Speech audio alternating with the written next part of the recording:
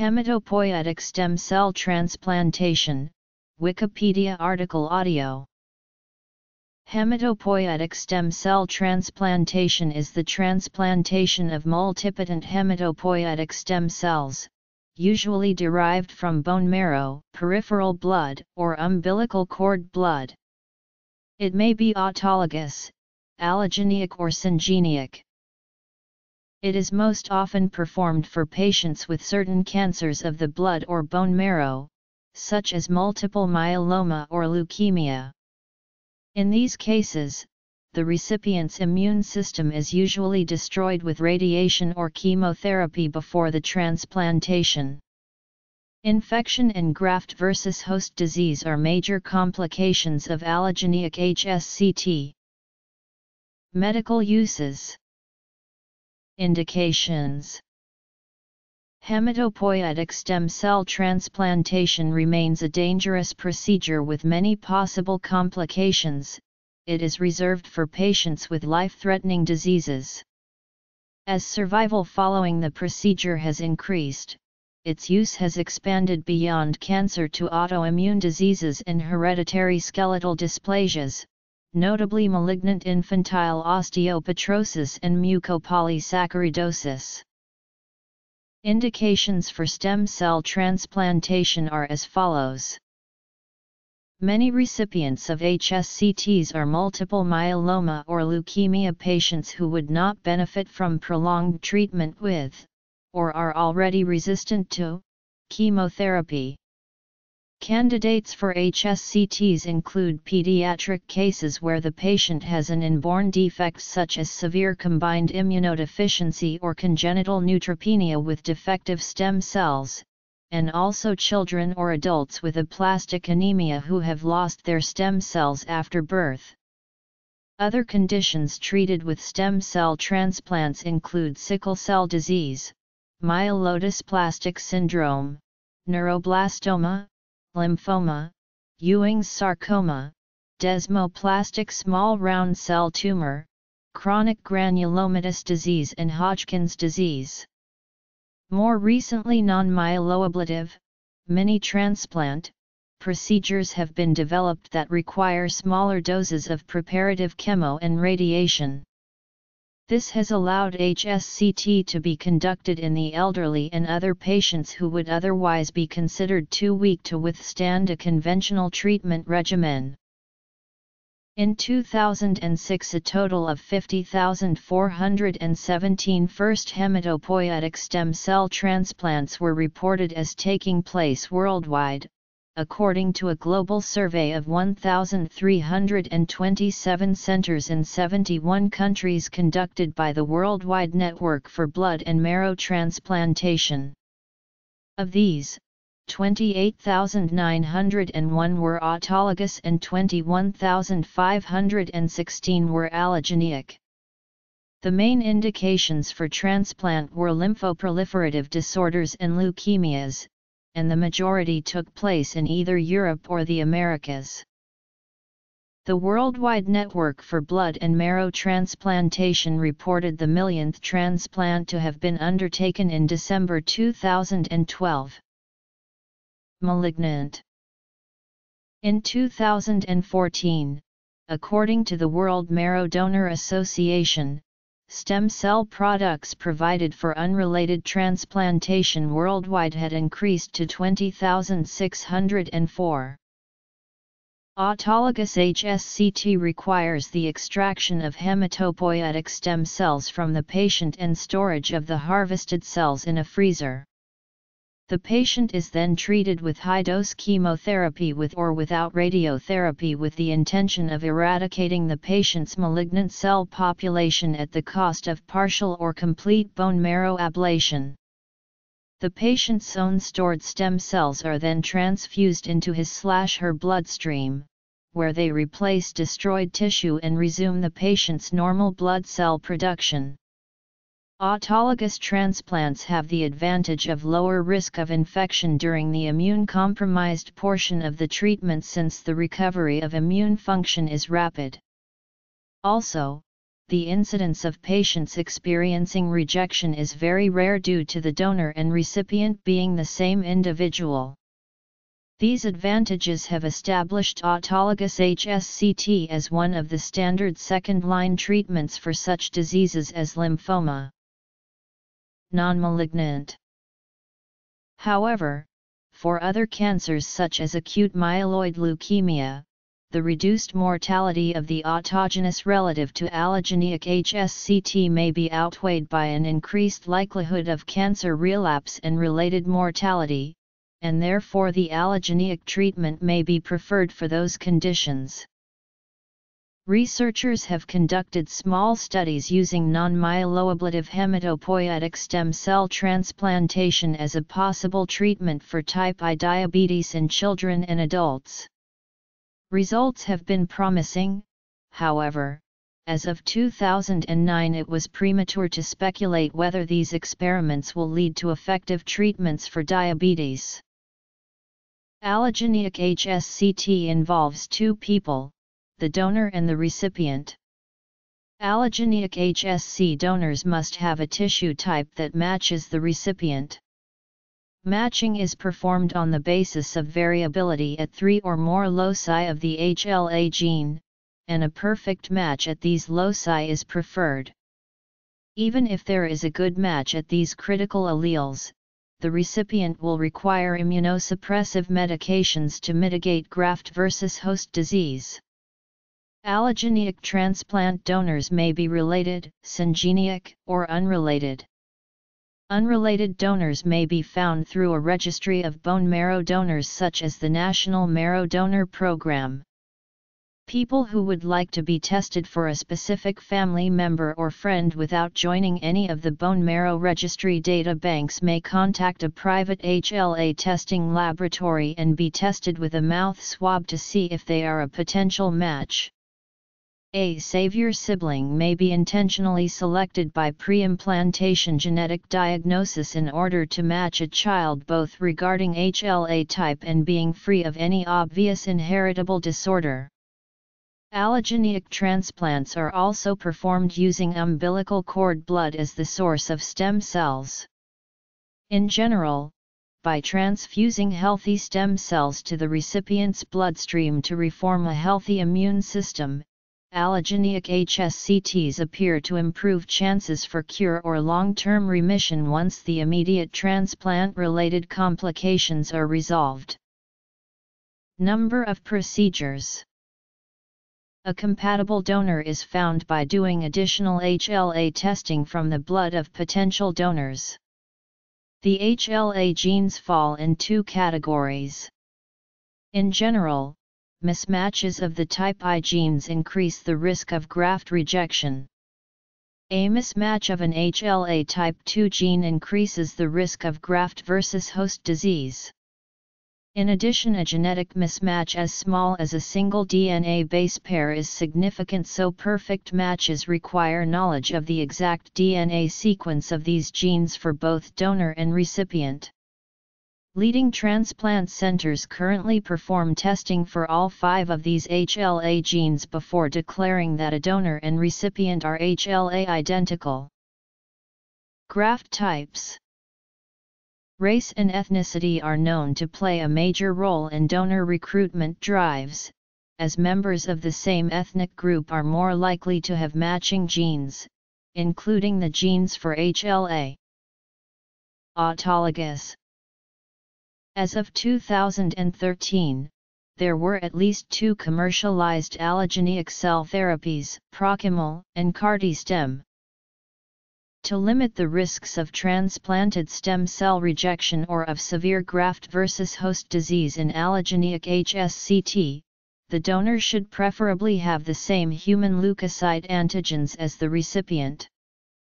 About 25 to 30% of allogeneic HSCT recipients have an HLA identical sibling. Even so-called perfect matches may have mismatched minor alleles that contribute to graft versus host disease. Allogeneic. In the case of a bone marrow transplant, the HSC are removed from a large bone of the donor, typically the pelvis, through a large needle that reaches the center of the bone. The technique is referred to as a bone marrow harvest and is performed under general anesthesia. Peripheral blood stem cells are now the most common source of stem cells for HSCT. They are collected from the blood through a process known as apheresis. The donor's blood is withdrawn through a sterile needle in one arm and passed through a machine that removes white blood cells. The red blood cells are returned to the donor. The peripheral stem cell yield is boosted with daily subcutaneous injections of granulocyte colony stimulating factor, serving to mobilize stem cells from the donor's bone marrow into the peripheral circulation. It is also possible to extract stem cells from amniotic fluid for both autologous or heterologous use at the time of childbirth. Umbilical cord blood is obtained when a mother donates her infant's umbilical cord and placenta after birth. Cord blood has a higher concentration of HSC than is normally found in adult blood. However, the small quantity of blood obtained from an umbilical cord makes it more suitable for transplantation into small children than into adults. Newer techniques using ex vivo expansion of cord blood units or the use of two cord blood units from different donors allow cord blood transplants to be used in adults. Cord blood can be harvested from the umbilical cord of a child being born after pre-implantation genetic diagnosis for human leukocyte antigen matching in order to donate to an ill sibling requiring HSCT. Sources and storage of cells. Unlike other organs, bone marrow cells can be frozen for prolonged periods without damaging too many cells. This is a necessity with autologous HSC because the cells must be harvested from the recipient months in advance of the transplant treatment. In the case of allogeneic transplants, fresh HSC are preferred in order to avoid cell loss that might occur during the freezing and thawing process. Allogeneic cord blood is stored frozen at a cord blood bank because it is only obtainable at the time of childbirth. To cryopreserve HSC, a preservative, DMSO, must be added, and the cells must be cooled very slowly in a controlled rate freezer to prevent osmotic cellular injury during ice crystal formation. HSC may be stored for years in a cryofreezer, which typically uses liquid nitrogen. Bone marrow. The chemotherapy or irradiation given immediately prior to a transplant is called the conditioning regimen, the purpose of which is to help eradicate the patient's disease prior to the infusion of HSC and to suppress immune reactions. The bone marrow can be ablated with dose levels that cause minimal injury to other tissues. In allogeneic transplants, a combination of cyclophosphamide with total body irradiation is conventionally employed.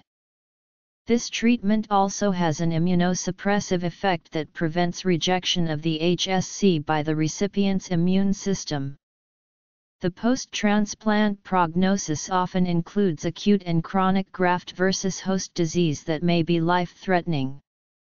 However, in certain leukemias this can coincide with protection against cancer relapse owing to the graft versus tumor effect. Autologous transplants may also use similar conditioning regimens, but many other chemotherapy combinations can be used depending on the type of disease. A newer treatment approach, non-myeloablative allogeneic transplantation, also termed reduced-intensity conditioning, uses doses of chemotherapy and radiation too low to eradicate all the bone marrow cells of the recipient. 3-2021 Instead, non-myeloablative transplants run lower risks of serious infections and transplant-related mortality while relying upon the graft versus tumor effect to resist the inherent increased risk of cancer relapse. Also significantly, while requiring high doses of immunosuppressive agents in the early stages of treatment, these doses are less than for conventional transplants.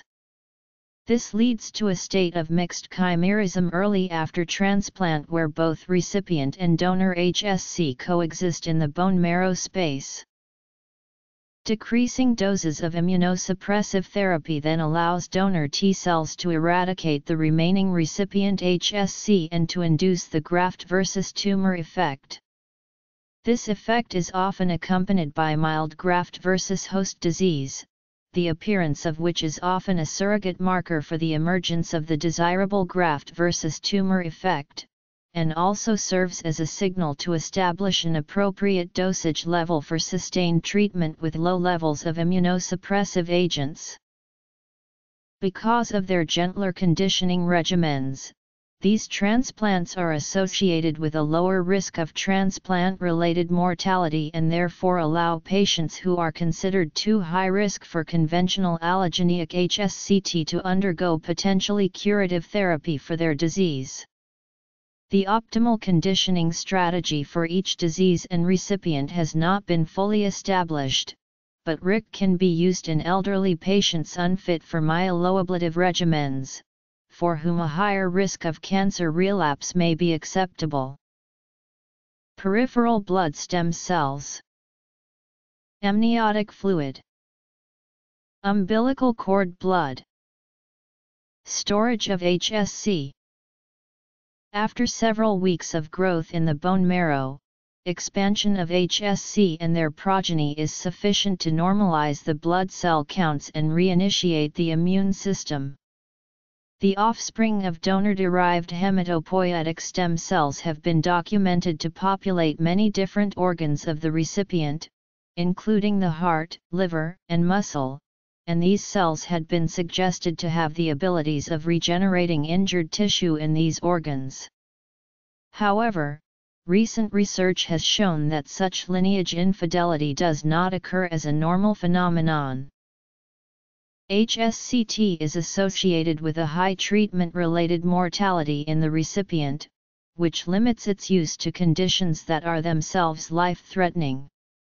Major complications are veno-occlusive disease, mucositis, infections, graft versus host disease, and the development of new malignancies. Bone marrow transplantation usually requires that the recipient's own bone marrow be destroyed. Prior to the administration of new cells, patients may go for several weeks without appreciable numbers of white blood cells to help fight infection. This puts a patient at high risk of infections, sepsis, and septic shock, despite prophylactic antibiotics.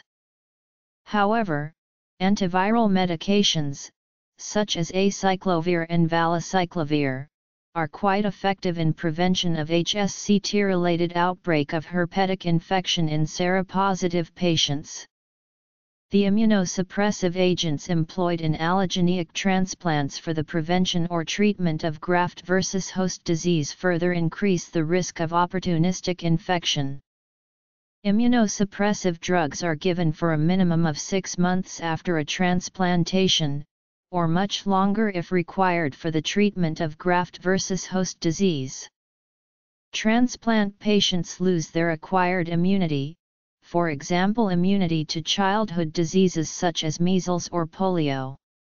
For this reason, transplant patients must be revaccinated with childhood vaccines once they are off immunosuppressive medications. Severe liver injury can result from hepatic veno-occlusive disease. Elevated levels of bilirubin, hepatomegaly, and fluid retention are clinical hallmarks of this condition. There is now a greater appreciation of the generalized cellular injury and obstruction in hepatic vein sinuses, and hepatic VOD has lately been referred to as sinusoidal obstruction syndrome. Severe cases of SOS are associated with a high mortality rate. Anticoagulants or defibrotide may be effective in reducing the severity of VOD but may also increase bleeding complications.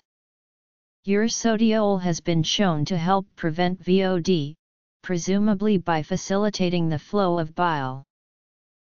The injury of the mucosal lining of the mouth and throat is a common regimen-related toxicity following ablative HSCT regimens. It is usually not life-threatening but is very painful, and prevents eating and drinking. Mucositis is treated with pain medications plus intravenous infusions to prevent dehydration and malnutrition.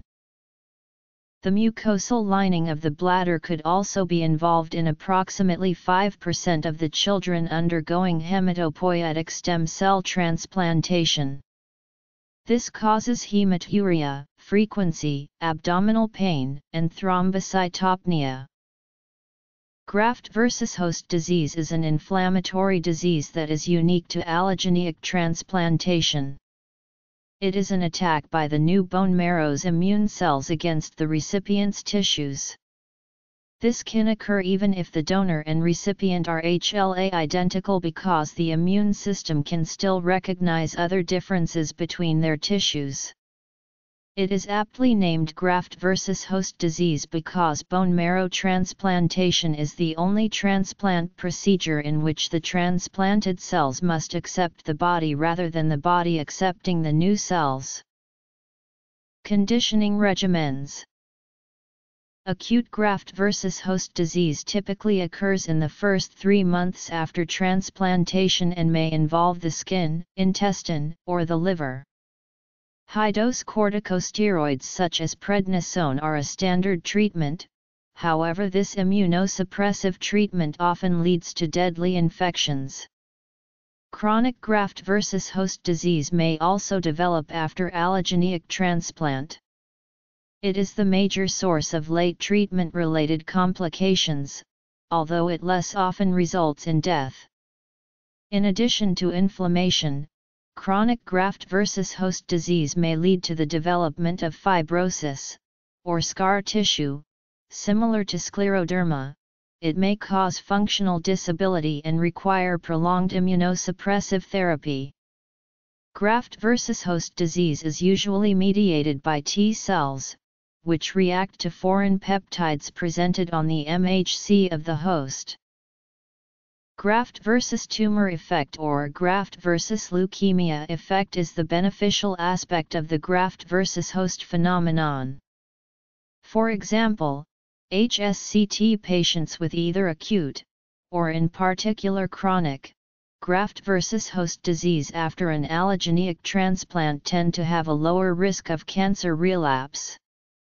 This is due to a therapeutic immune reaction of the grafted donor T lymphocytes against the diseased bone marrow of the recipient. This lower rate of relapse accounts for the increased success rate of allogeneic transplants, compared to transplants from identical twins, and indicates that allogeneic HSCT is a form of immunotherapy. GVT is the major benefit of transplants that do not employ the highest immunosuppressive regimens. Graft versus tumor is mainly beneficial in diseases with slow progress, e.g. chronic leukemia, low-grade lymphoma, and some cases multiple myeloma. However, it is less effective in rapidly growing acute leukemias. Myeloablative, non-myeloablative, engraftment. If cancer relapses after HSCT, another transplant can be performed, infusing the patient with a greater quantity of donor white blood cells. Patients after HSCT are at a higher risk for oral carcinoma. Post-HSCT oral cancer may have more aggressive behavior with poorer prognosis, when compared to oral cancer in non-HSCT patients. Prognosis in HSCT varies widely dependent upon disease type, stage, stem cell source, HLA-matched status, and conditioning regimen. A transplant offers a chance for cure or long-term remission if the inherent complications of graft versus host disease, immunosuppressive treatments, and the spectrum of opportunistic infections can be survived.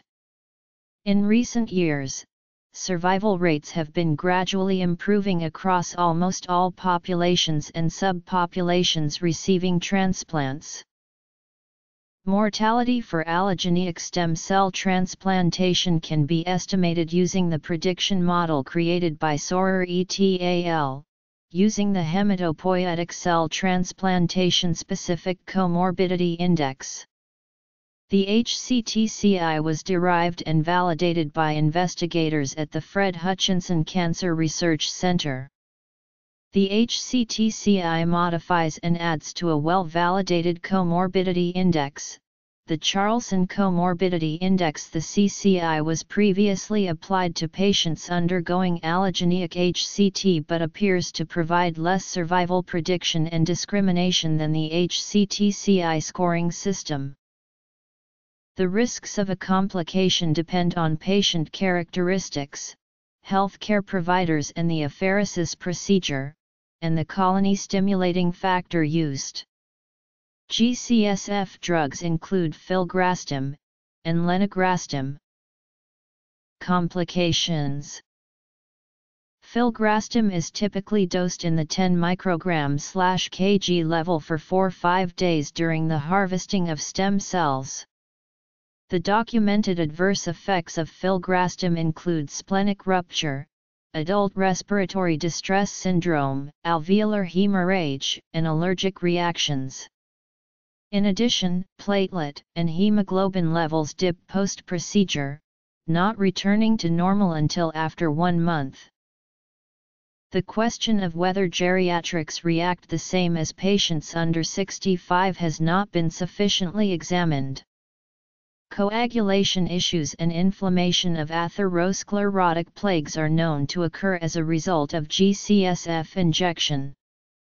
GCSF has also been described to induce genetic changes in mononuclear cells of normal donors. There is evidence that myelodysplasia or acute myeloid leukemia can be induced by GCSF in susceptible individuals. Blood was drawn peripherally in a majority of patients, but a central line to jugular/subclavian/femoral veins may be used in 16% of women and 4% of men. Adverse reactions during apheresis were experienced in 20% of women and 8% of men.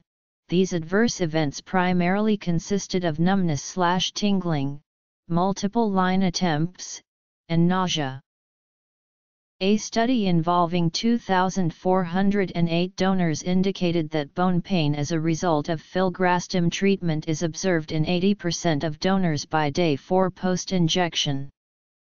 This pain responded to acetaminophen or ibuprofen in 65% of donors and was characterized as mild to moderate in 80% of donors and severe in 10%. Bone pain receded post-donation to 26% of patients 2 days post-donation, 6% of patients 1 week post-donation, and 2% 1 year post-donation. Donation is not recommended for those with a history of back pain. Other symptoms observed in more than 40% of donors include myalgia, headache, fatigue, and insomnia.